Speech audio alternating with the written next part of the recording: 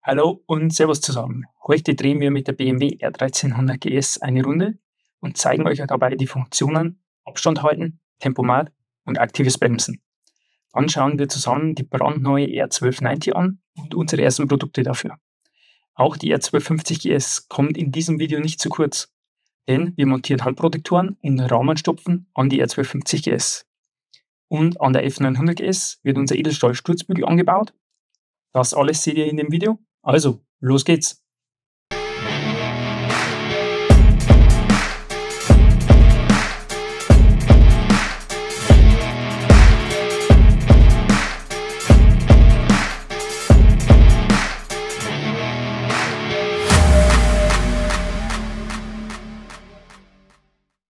Jetzt schauen wir uns die radarbasierte Funktion ACC, Active Cruise Control, an.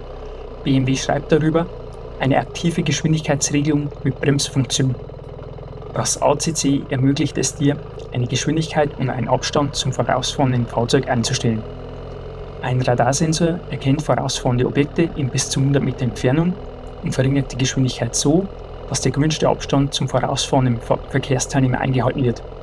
Sollte sich kein Fahrzeug vor dir befinden, wird automatisch die eingestellte Geschwindigkeit gehalten. Wenn man also den Schalter nach rechts schiebt, aktiviert man den Tempomat. Mit der Taste stellt man dann die Geschwindigkeit ein. Einmal nach vorne drücken ist 1 km/h schneller.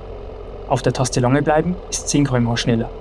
Und wenn man die Taste zu sich zieht, bewegt es eben das Gegenteil. Zum Beispiel bremsen oder Schalter zurück nach links schieben, schaltet den Tempomat bzw. ACC aus. Im Handbuch könnt ihr dann noch über alle Details und alle Sicherheitswarnungen lesen, wie zum Beispiel, dass der Radar bei sehr schlechtem Wetter unter Umständen nicht richtig funktioniert, dass in Kurven das vorausfahrende Objekt aus dem Sichtfeld des Radars verschwinden kann, was dann eine Beschleunigung zur Folge haben könnte, was aber auch relativ intelligent geregelt wurde und es eine sanfte Beschleunigung sein soll und vieles mehr. Im Menü aktiviert ihr das ACC und stellt den gewünschten Abstand ein. Die Active Cruise Control Funktion kann man zwischen 30 und 160 km/h verwenden. Der Abstand wird im Tacho mit einem, 2 oder 3 Balken dargestellt. Wir haben zum Testen und Zeigen 2 Balken eingestellt.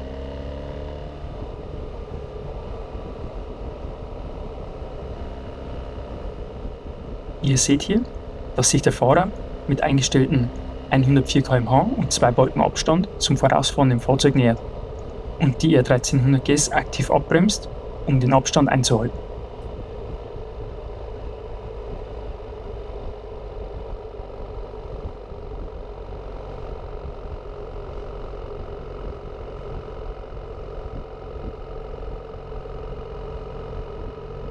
Wenn das Fahrzeug dann wegfährt, wird die Geschwindigkeit automatisch wieder erhöht und versucht, die Zielgeschwindigkeit wieder zu erreichen und dann auch zu halten, sofern es möglich ist. Selbstständiges Gas geben oder bremsen ist natürlich jederzeit möglich.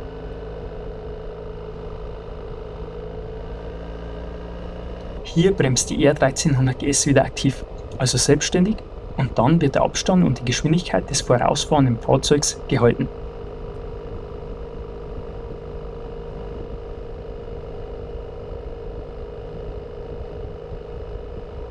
Von vorne sieht das Ganze dann so aus. Der Abstand wird gehalten und die Geschwindigkeit wird angepasst. Aber man kann natürlich jederzeit auch Gas geben und überholen. Das Front Collision Warning, FCW, zeigen wir euch dann in einem der nächsten Videos. Es warnt vor Hindernissen, soll Kollisionen vorbeugen und somit unterstützend in den Bremsvorgang eingreifen.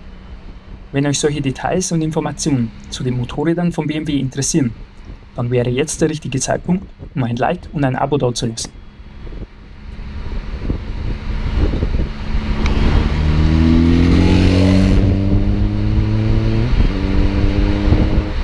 Jetzt zeigen wir euch die brandneue BMW R12nineT und welche tollen Produkte wir dafür schon haben und jeden Tag werden es mehr.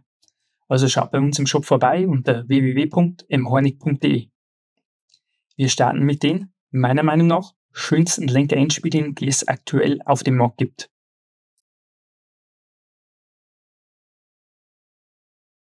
Hier seht ihr den Lieferumfang und welches Werkzeug wir zum Anbau benutzen. Zuerst werden die originalen Lenkerendgewichte abgeschraubt. Dann wird unser M12-Adapter mit Schraubensicherungsmittel eingeschraubt. Jetzt wird unser passendes Lenker-Endgewicht und der Spiegel montiert. Natürlich auch mit Schraubensicherungsmittel.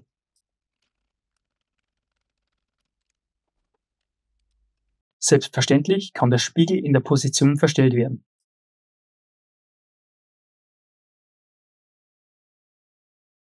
Und so sieht das Ganze dann aus.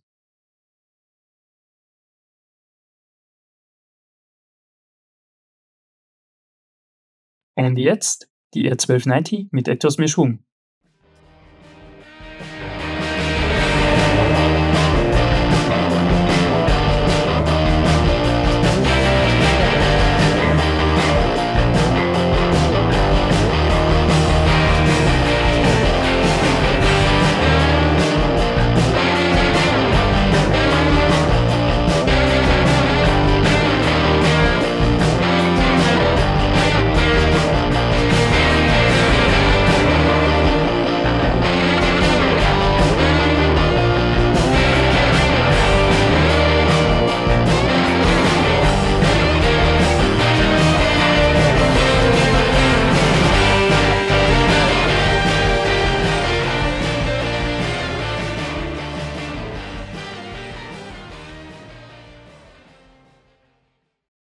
Dann kommen wir exemplarisch zur R1250GS und zeigen euch, wie die Handprotektoren angebaut werden.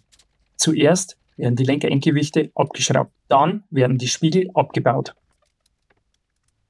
Damit dann der Haltearm positioniert werden kann. Und jetzt wird der Handprotektor mit Buchse und Lenkerendgewicht leicht angeschraubt. Dann wird er vorne angeschraubt. Als letztes Teil wird der Spiegel wieder angebracht. Zum Schluss werden wie immer alle Schrauben fest angezogen. Und so sehen die Handprotektoren dann im angebauten Zustand aus.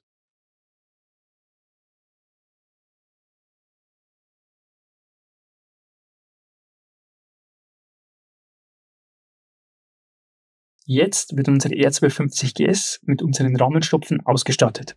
Unsere Rahmenabdeckkappen sind speziell aus hochwertigem Silikonkunststoff hergestellt und werden einfach in die offenen Löcher des Rahmens gesteckt.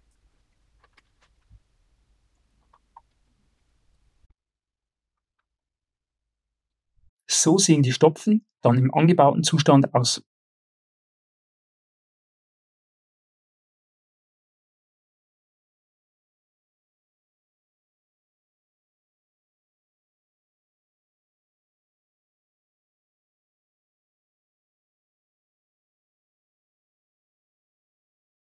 Hier seht ihr den Lieferumfang der Sturzbügel für die F800GS ab 2024 und für die F900GS sowie das Werkzeug, das wir für den Anbau verwenden. Zuerst wird die obere Schraube am Rahmen gelöst. Dann wird dieser Halter unten am Motor angeschraubt. Dann kann auch schon der Sturzbügel am oberen Befestigungspunkt mit der entsprechenden Buchse leicht angeschraubt werden. Als nächstes wird der Sturzbügel am unteren Haltepunkt befestigt. Auf der rechten Seite der F900GS, in V-Richtung blickend, wird dann ebenfalls zuerst die obere Schraube am Rahmen gelöst. Jetzt wird der Kabelbinder am Kabel der Lambda-Sonde gelöst. Und dann wird die entsprechende Halterung am vorderen Befestigungspunkt eingeschraubt. Dann kann auch schon der Sturzbügel oben und unten leicht angeschraubt werden. Im nächsten Schritt wird der Halter, der beide Seiten des Sturzbügels verbindet, am Motor befestigt. Wie immer werden alle Schrauben erst nur leicht angezogen. Dann werden die Seitenteile des Sturzbügels mit der mittleren Halterung verschraubt. Erst jetzt werden alle Teile fest verschraubt. Alle Schrauben werden zuerst immer nur leicht eingedreht, damit man dann die Möglichkeit hat und sich etwas leichter tut, wenn ein Teil in der Position etwas verschoben oder angepasst werden muss. Und wenn es euch optisch besser gefällt, könnt ihr die obere Schraube noch mit einer Kappe versehen. Und so sieht der Edelstahl-Sturzbügel an der F900GS aus.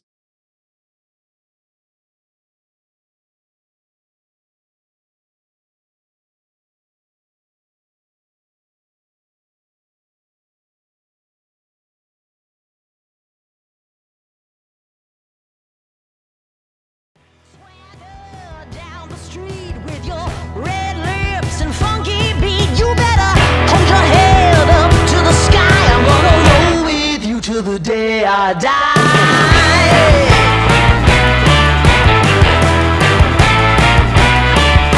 Hey, swing those hips around. Can't stop, roll back down, my ladies. Short haul. So muss ein geiler Edelstahl-Sturzbügel aussehen. Also Servus und bis zum nächsten Video.